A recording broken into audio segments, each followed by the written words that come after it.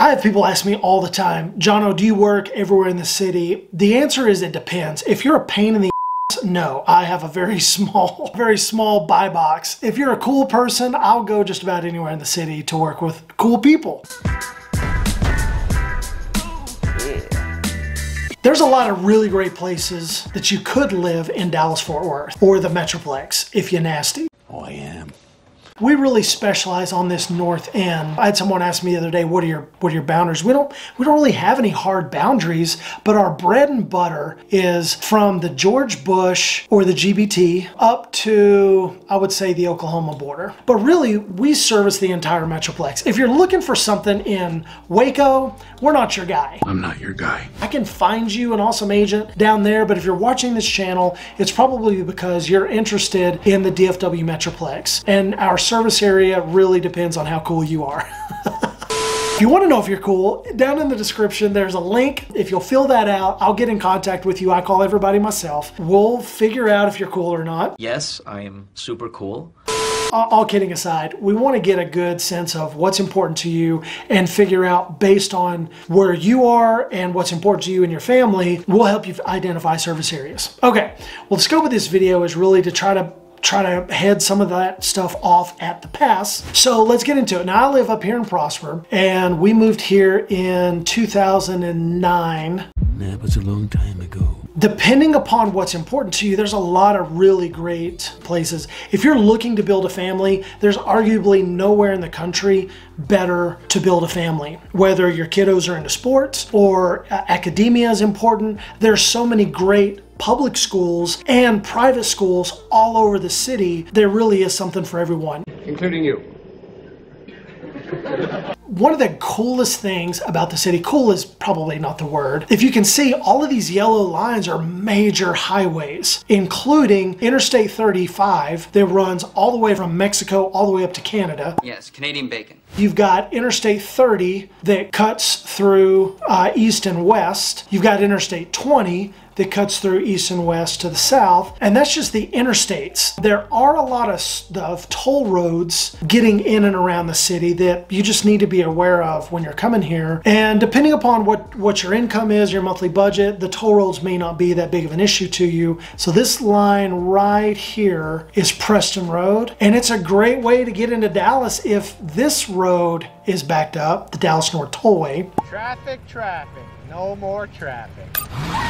But as you're coming into the city, you've got the Dallas North Tollway, which presently ends at Highway 380. From the tollway to Custer, it's pretty open. This is an overpass. There's a light here at La Cima, a light at Coit, and a light at Custer.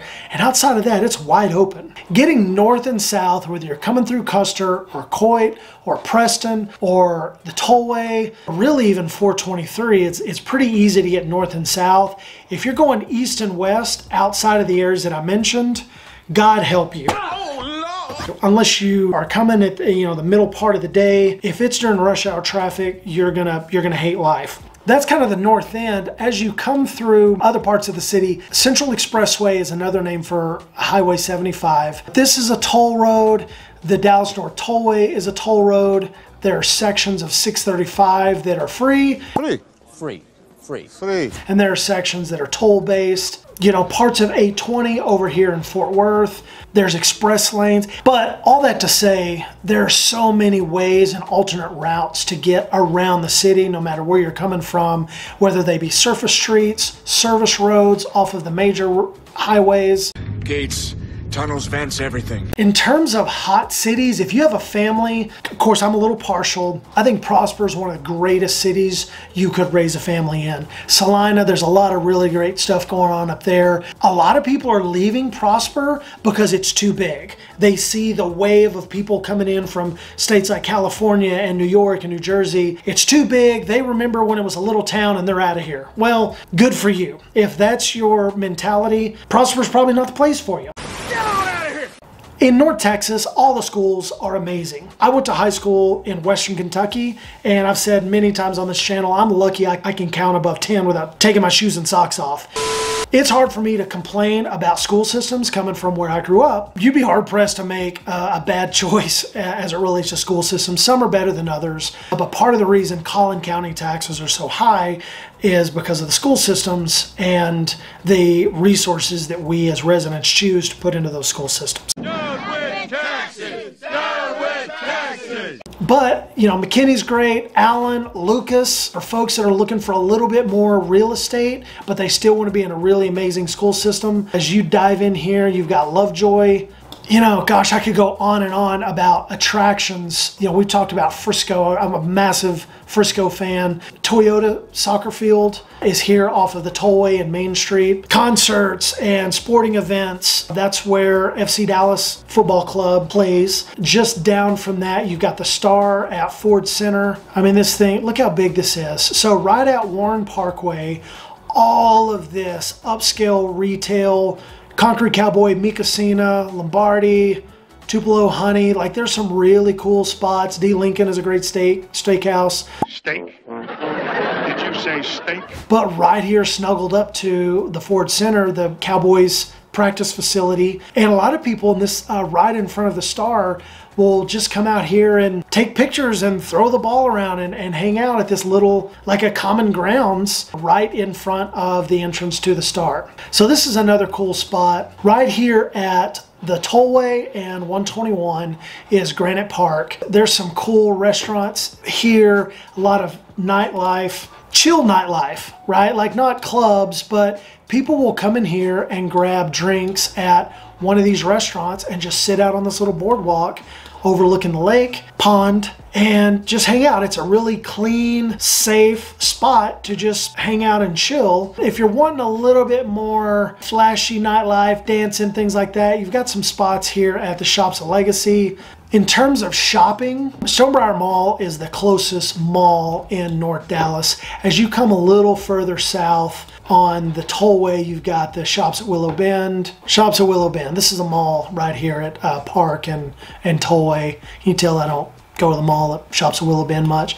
But, I mean, they're everywhere, all over the city, up and down Preston. I mean, everything and anything that you could want, you can find on Preston Road, especially if you just drive far enough south. Anything and everything that you can get into in any major city, Dallas offers that. And there's easy access to it. Now, let's say you live on the north end and you don't really want to take an Uber all the way down. We have a pretty decent light rail system that runs up and down 75. So what some folks will do is they'll park at one of the light rail stations. That way you can take the light rail up to your car and then call an Uber from there and then have the Uber come and you can take another Uber out there in the morning. Otherwise you just Uber from your house and it's not that big a deal. Dallas has a really great airport. Dallas Love Field is right here, straight down the Tollway, and you've also got this monstrosity DFW International Airport not too far from it. Alliance Airport is over here in Fort Worth. There's airports in Addison, smaller private airports, also up in McKinney. Depending upon what level of the game you're playing at,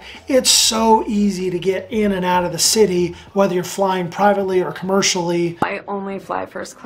You know, it's like, what else do you want? Where do local people go if they want to get away for the weekend and get out of the city and hang out? Let's clean this place up. Let's get out of this hole.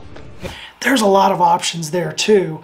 One of the more recent favorites is Broken Bow, Oklahoma, which is right here. A lot of folks, when they're ready to expand their real estate arsenal, will buy a cabin up in Hochatown, or it's more commonly known as Broken Bow out here, but the lake is up in Hochatown.